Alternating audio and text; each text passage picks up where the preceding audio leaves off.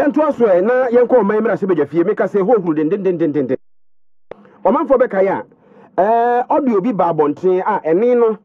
na I say nipa bi edi nkomo no obopo say IGP Dr. George Akufu Dampare yenyini to akonwa sanse pani nyema bi a wo ye no emwa enkankane aban ya otie dwa so sese ye de ekwa batuo mu no na pani 40 asem no so no anaso otie asem no wan tra so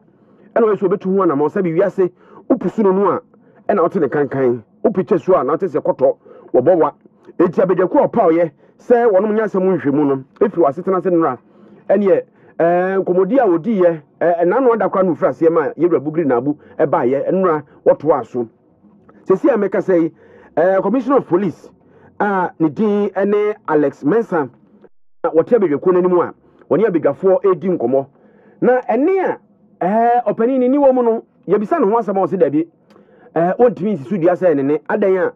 o se ene no komodi a ono no odim so odi ye no enipa bi de won sa keka ne no etie ne akinwa ne ade a ekoso o abegyaku no mu animu no eduba bia na ya da ne abufuo nso yeru atache a ono yedwum treni oda abegyaku no no oda dansam no kusekusa ne sebe de ekusa bode dwo no afede apempe akwakodum pempenso a COP Alex Mensah ne mera nimfo se pamno twaro no anama che no saa ene no a enu ya be nyina so antie ne ye nhwemu ne mfifimu epemu no kre no yempe ene nan kasa yentwa ho ba bia mfamra na ni asem no mu no kre bia na ho asemisa bi ana ho anu ye bi ho no a wono ma hwe ayi yentie eye enkomodi e koso kakra e wa bedwa fie no. Your first is to report to your immediate boss, even if what your immediate boss is doing is what you don't want.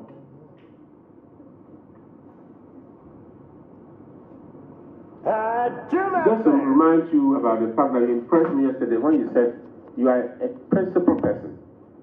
I will look into your face and tell you what I think is right. Whether you take it or you leave it, you like it or you don't like it, but that is me. And I'm happy to hear that. Who is your immediate boss? Because until 16th of September, I don't see you in Mufti. I still regard you as my commissioner until 16th of September. Who is your immediate boss? My immediate boss, as I speak now, is the Inspector General of Police, Dr. George Akufu Dampare. Yesterday, you made it clear to the committee that Dr. George Akufu Dampare, the Inspector General of Police, is not managing the police well. Have you ever had an opportunity to express this,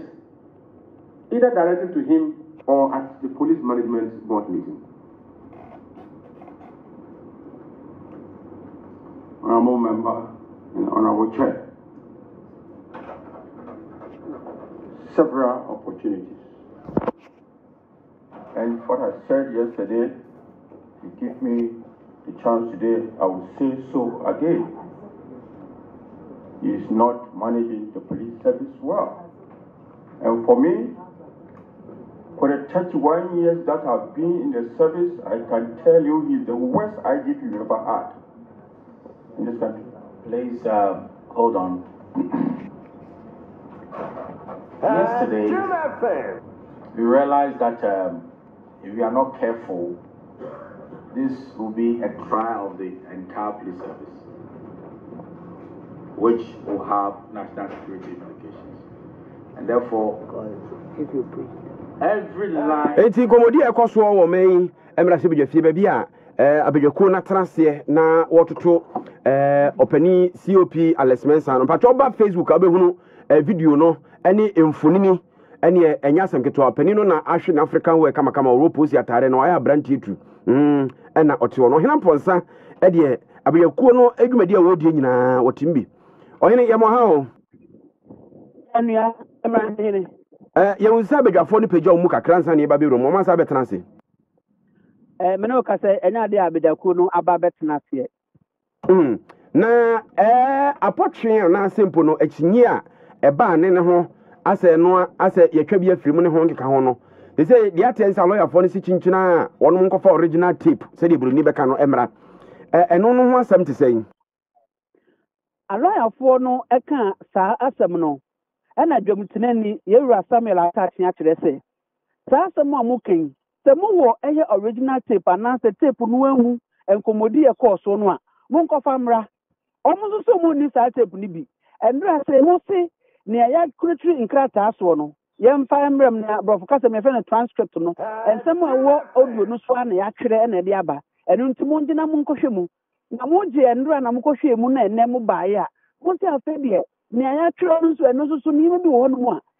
enjisi so yi enu nti yanzamfa audio no a ndura e bo ni mprenu audio no ye be ma aduonum ene kakra na enu ndura no ye bo no mprenu mo se yanzamfa audio no mbremu na mo nsan ko tie ne se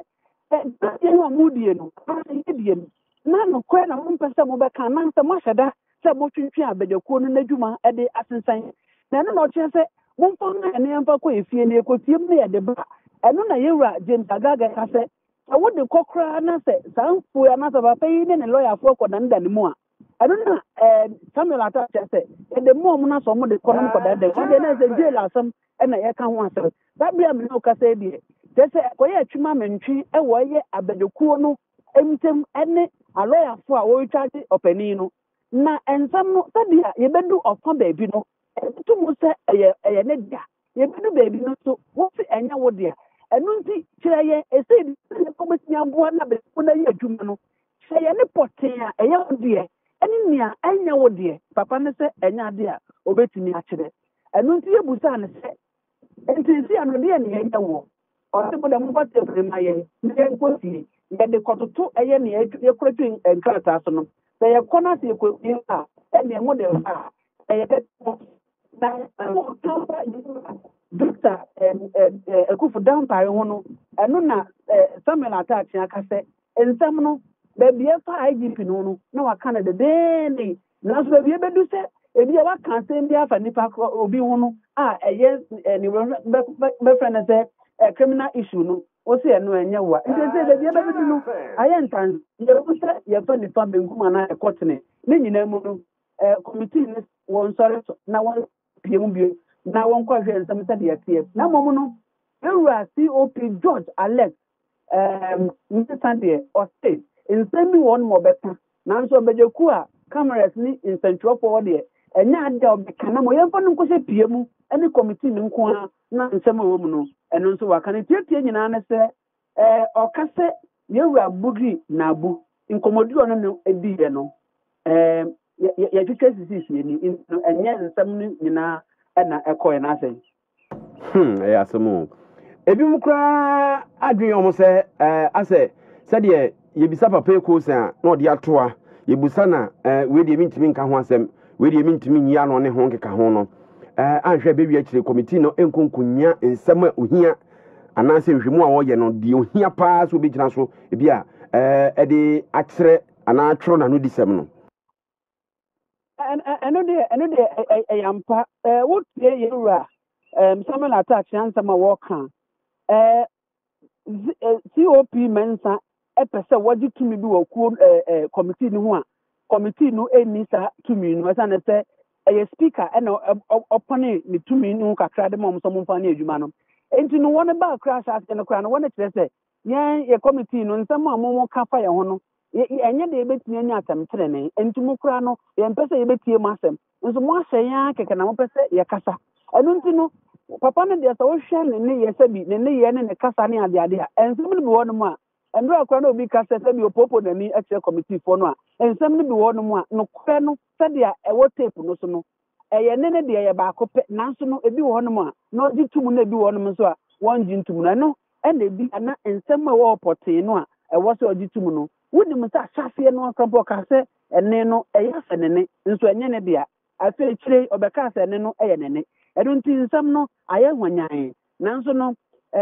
Samuel Ata gyina nan sɛ ɛwɔ sɛ adwuma no wotumi wie nanso wonim sɛ onipa baako ɔka no superintendent George Asare me no kasa yi ɔno kwa de enyanto na no yɛ ɛsa ne posture anaasɛ ne yɛ anaasɛ de a nkɔmɔ atwi a ɛwɔ committee no ntem ɛne COP Mensah ntem no ɛna ba bewie yɛ sei sɛ committee no wie mu no bewie da bɛn sɛ ya me no kasa yi deɛ wonim sɛ yewura Bugri Naabu ɔbaa ɛdako nti na nka yɛhwɛ sɛ yewura JB nso bɛba yewura JB aba kɔ committee na discharge no yewura George Mensah ɔno nso nkɔwie a na nka yɛyɛ George Asare na nka ewi omu nyina no a se ho be nya se be fo mu nyina ba bi wo na ya from na yesa nka dwuma bi no dia ba na sabu ya me no ka se ye nwie the second witness no de ye nim ebre a committee no e do mu dwuma bi nyina e be ba na wie na sei oyina mponsa ma ye na wase ene adwumaso a wo bo e wo me mra se bedwafie e de ma adom 106.3 FM ne adom branch nyina ye nto aso bedwafie ho a